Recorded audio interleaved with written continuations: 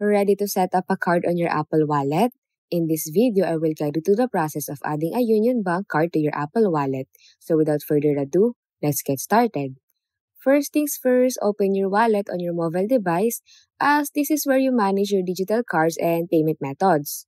So once you're in, tap on the plus or add icon. Then from the option, select debit or credit card since we want to add a Unionbank card. Then just tap on continue to kick off the process. Now, for security and privacy due to screenshot policy implemented by Apple, you can't see the capture card option here on my screen, but you will find it up top. So basically, you have two options to register your card.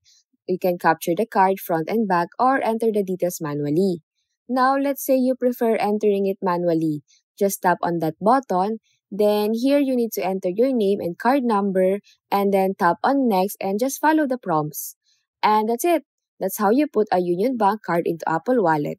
Now, if you found this video helpful, don't forget to hit that like button, drop a comment, share this content, and subscribe for more guides and tips.